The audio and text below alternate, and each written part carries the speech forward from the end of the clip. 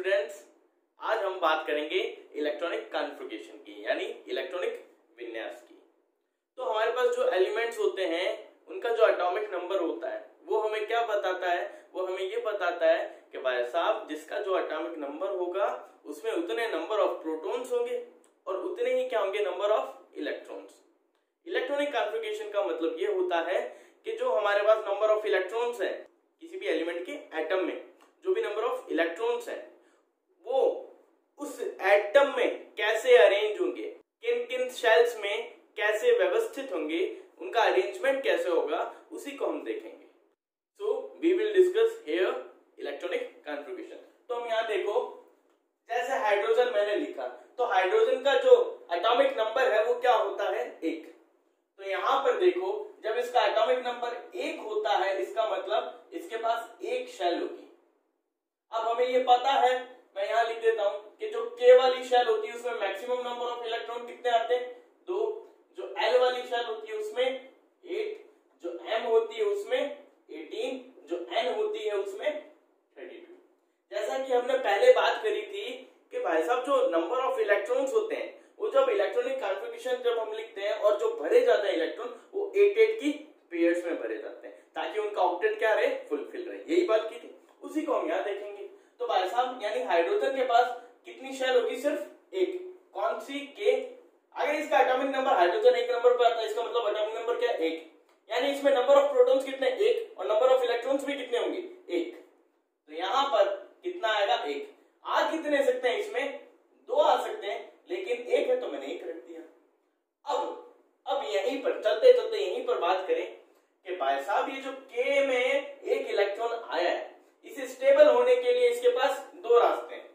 यहां पर इसको स्टेबल यानी स्थायित्व प्राप्त करने के लिए इसके पास 2 रास्ते हैं। क्या, या तो इसकी शेल में पूरे के पूरे कितने इलेक्ट्रॉन आवे, 2, या ये पूरी की पूरी शेल क्या हो जावे, खाली हो जावे। तो 2 रास्ते क्या है, अगर ये 1 इलेक्ट्रॉन किसी से ले लेवे, एक रास्ता ही है। दूसरा, अगर ये 1 इलेक्ट्रॉन किसी को दे देवे, यानी हुआ क्या, या तो ये 1 इलेक्ट्रॉन क्या कर ले, एक्सेप्ट कर ले, या 1 इलेक्ट्रॉन क्या कर दे भाई साहब, डोनेट कर दे। 2 रास्ते में। अगर ये 1 इलेक्ट्रॉन एक्सेप्ट करता है, अगर ये 1 इलेक्ट्रॉन क्या करता है, एक्सेप्ट करता है, तो यहां पर ये जो संयोजकता, ये जो वैलेंसी शो करेगा वो क्या होगी, -1। अगर ये 1 इलेक्ट्रॉन डोनेट करता है इसका मतलब यहां जो संयोजकता शो करेगा वो क्या होगी, +1। अब बात करते हैं हीलियम की। हीलियम कितनी शेल, K, एटॉमिक नंबर क्या है, 2। इसमें पूरे के पूरे आ गए भाई साहब, इसका क्या हो गया, ऑक्टेट फुलफिल हो गया। यानी इसमें जितने इलेक्ट्रॉन आने थे उतने आ गए, तो इसकी वैलेंसी क्या होगी, 0। इसका मतलब क्या है, किसी की वैलेंसी अगर 0 है इसका मतलब क्या है, वो ना किसी को इलेक्ट्रॉन देगा ना किसी से इलेक्ट्रॉन लेगा, ना किसी को इलेक्ट्रॉन देगा ना किसी से इलेक्ट्रॉन लेगा। ये लेना और देना हमेशा ध्यान रखना, जब भी कोई एटम या कोई एलिमेंट किसी से इलेक्ट्रॉन का लेन देन करता है ना, वो क्यों करता है, स्टेबल होने के लिए। जब स्टेबल होने के लिए वो लेन देन करता है तो क्या फॉर्मेशन करता है, किसी यौगिक का, किसी कंपाउंड का। तो मैं एक बात बोल सकता हूं, जब कंपाउंड बनते हैं तो वो कंपाउंड क्या होते हैं, हमेशा स्टेबल होते हैं, इसीलिए बनते हैं। तो यहीं पर सुनना, ये इसकी वैलेंसी क्या है, 0। इसका मतलब ये ना तो किसी को इलेक्ट्रॉन देगा ना किसी से लेगा, इसका मतलब ये कोई कंपाउंड का फॉर्मेशन नहीं कर सकता। ठीक है, नेक्स्ट बात करते हैं लिथियम की। अब लिथियम भाई साहब एटॉमिक नंबर 3, तो K में तो कितने आ गए, 2, L में 1। इसी तरह बेरिलियम की, इसमें K में 2, L में 2, 4 एटॉमिक नंबर है। बोरोन 5 एटॉमिक नंबर का है, तो 2 यहाँ आ गए, 3 L में आ गए। फिर कार्बन 2 यहाँ, 4 यहाँ। फिर ऐसे करते करते आप बढ़ते चलोगे, मैं बढ़ देता हूँ सारे, 2, 5, 2, 6। अब देखो यहाँ पर मैंने ये सभी के इलेक्ट्रॉनिक कॉन्फ़िगरेशन लिख दी। अब यहाँ पर हम वैलेंसी की अगर बात करें तो देखो लिथियम से स्टार्ट करते हैं। लिथियम के आउटर मोस्ट शेल में कितना, बाहर वाली कोश में कितना इलेक्ट्रॉन, 1। इसका मतलब ये स्टेबल होने के लिए 2 रास्ते हैं इसके पास, या तो L में पूरे के पूरे कितने हो जावे, L में कितने आते हैं, 8 आते हैं, या तो 8 इलेक्ट्रॉन हो जावे या 0। 2 तरीके से। तो सबसे इजी तरीका क्या है, 8 लेना या 1 देना। इजी तरीका क्या है, 1 देना। तो यहाँ पर इसकी संयोजकता ये क्या होगी, +1। इसी तरह इसके पास ये 2 डोनेट कर देगा तो क्या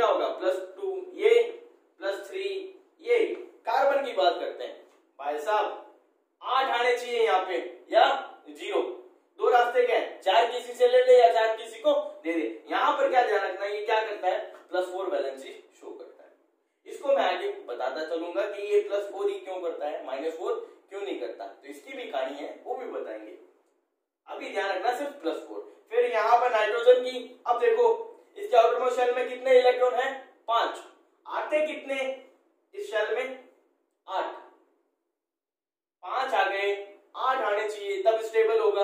रास्ता क्या है, या तो 3 इलेक्ट्रॉन इसको दे दूं या इसमें से 5 निकाल लूं। इजी क्या है, 3 इसको देना या 5 इससे निकालना।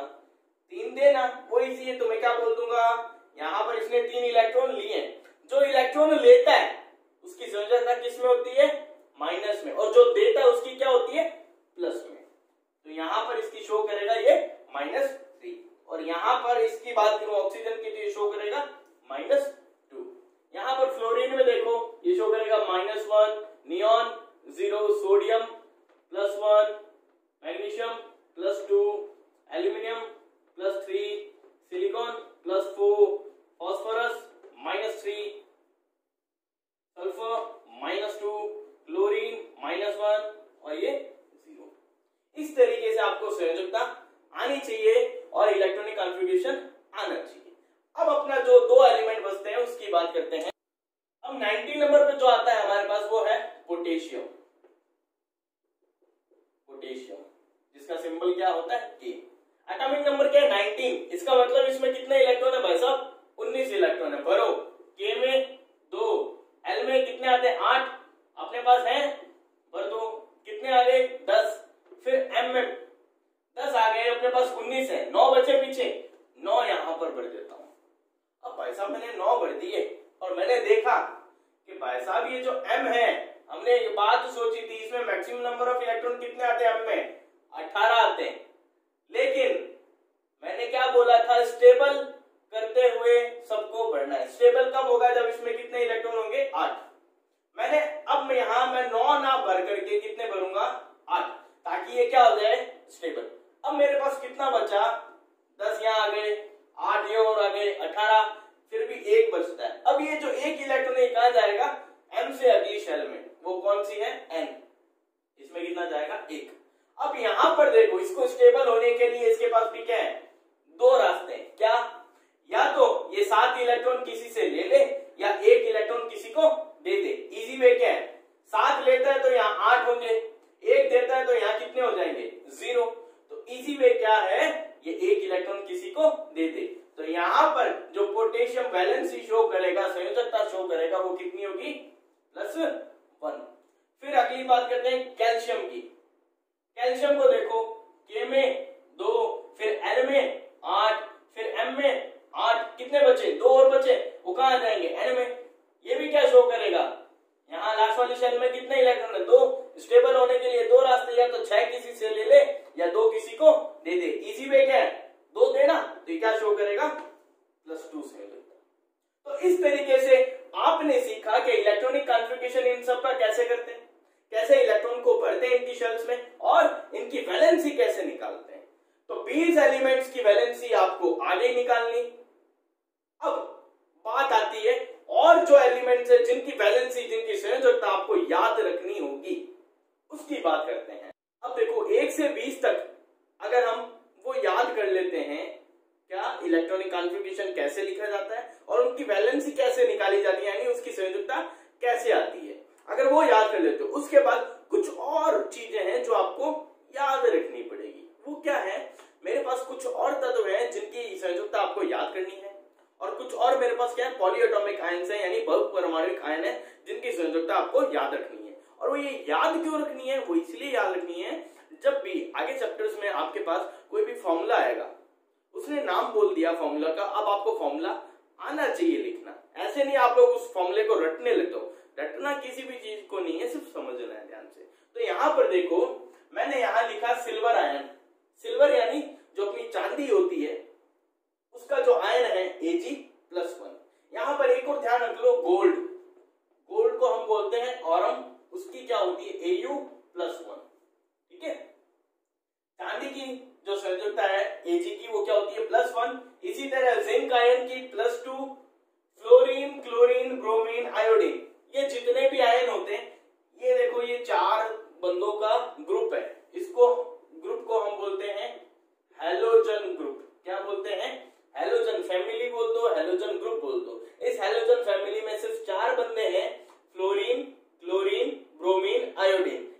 की संयोजकता कितनी होती है भाई साहब? -1।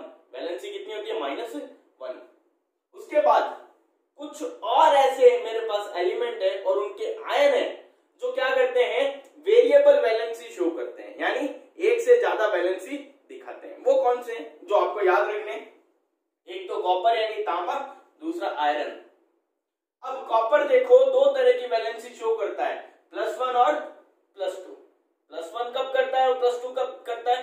ध्यान रखना, +1 जब करता है तो आयन का नाम जो होगा वो क्या होगा? क्यूप्रस। क्या होगा? क्यूप्रस। या तो वो क्यूप्रस बोलेगा या आपको क्या बोल के देगा? ये देखो मैंने यहाँ फर्स्ट लिखा है, फर्स्ट का मतलब जो पहली वैलेंसी शो करता है। या तो आपको क्यूप्रस बोलेगा या आपको बोलेगा कॉपर फर्स्ट। Copper first. यहां पर ये देखो +2 वाला क्यूप्रिक, यहां पर हो सकता है आपको क्यूप्रिक बोले या आपको क्या बोल दे? कॉपर सेकेंड बोल दे। कॉपर फर्स्ट आयन बोल सकता है, कॉपर सेकेंड आयन बोल सकता है, दूसरा क्यूप्रस बोल सकता है और क्यूप्रिक बोल सकता है। ये आपको ध्यान होना चाहिए कि भाई साहब कॉपर +1 का मतलब क्या है? Cuprous ion. +2 अगर बोले तो क्यूप्रिक आयन। आई बात समझ में? इसी तरह आयरन का है, इसका जो फर्स्ट आयन होगा जो +2 वैलेंसी शो करेगा वो होगा फेरस, और जो +3 शो करेगा वो क्या होगा? फेरिक। Ferrous ferric +3। इसी तरह वो आपको इसमें भी बोल सकता है फेरस सेकेंड, फेरस थर्ड। बस ये ध्यान रखना। अब उसके पास ये कुछ पॉलीएटॉमिक आयन्स हैं जो आपको याद रखने हैं उनकी वैलेंसी के साथ। एसीटेट आयन जब भी पूछे तो फॉर्मूला क्या होगा? CH3COO-1। अमोनियम आयन मतलब NH4+1। हाइड्रोक्साइड आयन मतलब OH⁻⁻1। इसकी वैलेंसी ये देखो, यहां पर ये आप लोग देख रहे होंगे कि नाइट्रोजन अलग एलिमेंट है, हाइड्रोजन अलग एलिमेंट है। ये पूरा का पूरा जब नाइट्रोजन 1 और 4 हाइड्रोजन मिलते हैं तो एक आयन का फॉर्मेशन करते हैं जिसे हम क्या बोलते हैं? Ammonium ion. यहां पर देखो, यहां पर देखो और यहां पर देखो, यहां 2 या 2 से ज्यादा एलिमेंट है।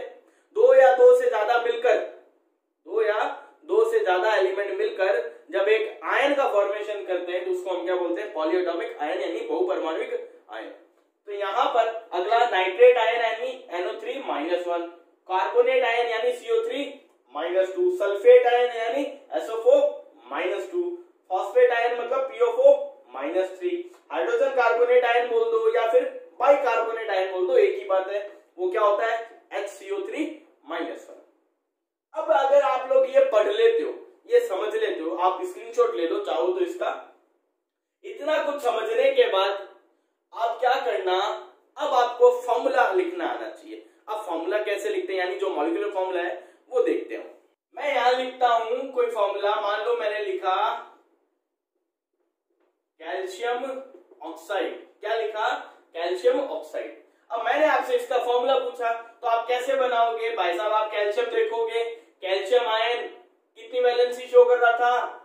Ca+2। ऑक्साइड मतलब ऑक्सीजन आयन, वो क्या शो कर रहा था? -2। अब क्या करना है? यहां पर ये जो नंबर और ये जो नंबर होते हैं वैलेंसी के, संयोजकता के, क्या करना है? ये वाला नंबर इसके पाँव में और ये वाला इसके पाँव में जाएगा। लेकिन यहां पर देखो, यहां पर +2 है, यहां पर -2 है। सिंपल अगर मैथ्स लगाऊं तो ये और ये एक दूसरे को क्या कर देंगे? Cancel out. तो यहां पर 1 बचा, यहां पर भी 1, यहां पर 1 लिखने की जरूरत नहीं है। तो फॉर्मूला क्या बनेगा? CaO। ये कैल्शियम ऑक्साइड का फॉर्मूला हो गया। इसी टाइप से दूसरा देखते हैं। ये कैल्शियम ऑक्साइड ना लिख करके मैं लिख दूं कैल्शियम सल्फेट। क्या लिख दिया भाई साहब? Calcium sulphate. फिर यहां देखो Ca क्या होता है? +2। सल्फेट मतलब अभी बताया था SO4-2। फिर ये +2 आ गया। आप क्या करोगे? सीधा फॉर्मूला क्या लिखोगे? CaSO4। ये कैल्शियम सल्फेट का। इसका मतलब जब भी आप लोगों को ऐसा नाम दिखेगा आप लोग डायरेक्ट उसका क्या बता सकते हो? फॉर्मूला। अब आप लोगों को मैं बोलूं ये कैल्शियम सल्फेट है, ये क्या है? Calcium sulphate. अब मुझे आप बताओ इसमें आयन कौन कौन से? तो आप बोलोगे भाई साहब कैल्शियम तो क्या शो कर रहा है? +2। सल्फेट क्या शो कर रहा है? -2। ये आप लोग कब बता पाओगे? जब आपको सभी आयन्स की 1 से 20 तक, एक तो एलिमेंट जितने भी है उनकी वैलेंसी याद होगी, और जो मैंने अभी यहाँ आयन्स लिखे थे उनकी वैलेंसी याद होगी, और ये जो पॉलीएटॉमिक आयन है हैं जितने भी, इनकी वैलेंसी याद होगी, तब आप इजीली किसी भी कंपाउंड का क्या बना सकते हो, मॉलिक्यूलर फॉर्मूला बता सकते हो। आई बात समझ में? मैंने लिखा हाइड्रोजन सल्फेट, इसका फॉर्मूला बताओ। तो हाइड्रोजन सल्फेट मैंने लिखा, हाइड्रोजन मतलब H+1, सल्फेट मतलब SO4-2। क्या बनेगा, ये 1 इधर जाएगा, ये 2 इधर जाएगा, तो क्या बनेगा H2SO4, क्योंकि 1 इधर लिखने की कोई आवश्यकता ही नहीं है। ठीक है, इसी तरह एक और देखो, मैंने लिखा मैग्नीशियम बाइकार्बोनेट।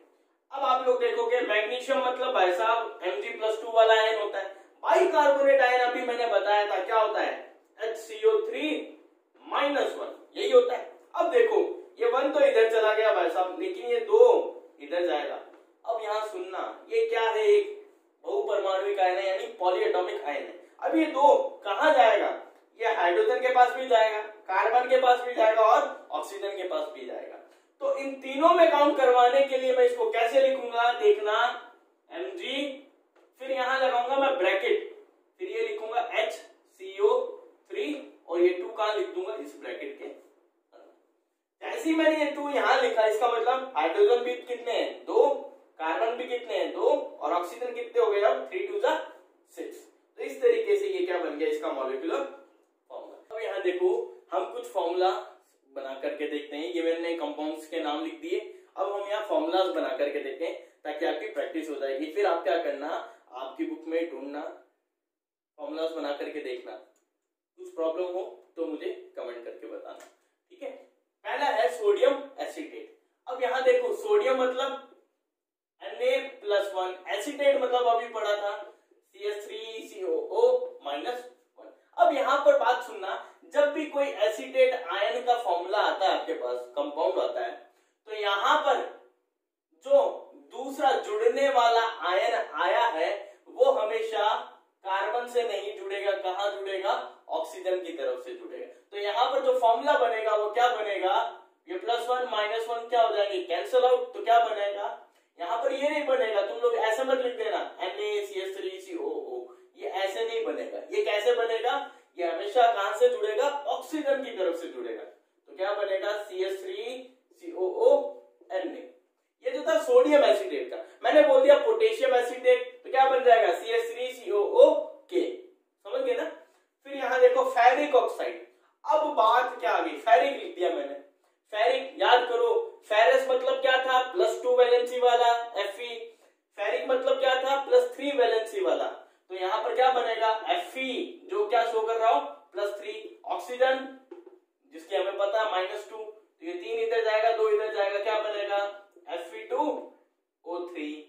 ये इसका फॉर्मूला हो गया। पोटेशियम सल्फेट, पोटेशियम मतलब K+1, सल्फेट यानी SO4-2, क्या बनेगा, K2SO4। फिर यहाँ देखो जिंक क्लोराइड, Zn क्या होता है भाई साहब, +2, क्लोराइड क्या होता है, -1, क्या बनेगा, ये 2 इधर जाएगा, ये 1 इधर जाएगा, क्या बनाएगा, ZnCl2। आई बात समझ में। फिर यहाँ देखो सोडियम बाइकार्बोनेट, सोडियम मतलब Na+1 होता है, बाइकार्बोनेट अभी पढ़ा था HCO3-1, तो क्या हुआ, HCO3-1, +1 -1 है, कैंसिल आउट, क्या बना दोगे, NaHCO3। ये सोडियम बाइकार्बोनेट का फॉर्मूला हो गया। कॉपर सेकेंड ऑक्साइड, ये देखो ये मैंने इस तरीके से लिख दिया, कॉपर सेकेंड ऑक्साइड। अब याद करो कॉपर सेकेंड ऑक्साइड क्या था, मैं याद करता हूं तो मेरे को याद आता है कि भाई साहब मैंने अभी आपको लिखाया था कि कॉपर फर्स्ट और कॉपर सेकेंड 2 तरह के आयन्स थे। कॉपर फर्स्ट का मतलब वो कॉपर जो +1 वैलेंसी शो करे, जिसको हम क्या बोलते थे, क्यूप्रस। कॉपर सेकेंड मतलब वो कॉपर जो +2 वैलेंसी शो करे और उसका नाम क्या था, क्यूप्रिक। आई बात समझ में। तो ये कौन सा है, क्यूप्रिक ऑक्साइड है। इसका दूसरा नाम अगर मैं बोलूं तो क्या हो सकता है, क्यूप्रिक ऑक्साइड भी हो सकता है, दोनों एक ही है। फॉर्मूला बनाओ, क्यूप्रिक मतलब कॉपर +2, ऑक्सीजन -2, +2 -2 कैंसिल, क्या बनाएगा, CuO। आई बात समझ में। अगला सिल्वर नाइट्रेट, सिल्वर मतलब Ag+1, नाइट्रेट अभी पढ़ा था, NO3 क्या होता है, -1, +1 -1 कैंसिल, क्या बना formula, AgNO3। Silver bromide, Ag क्या बनता है, +1, ब्रोमाइड मतलब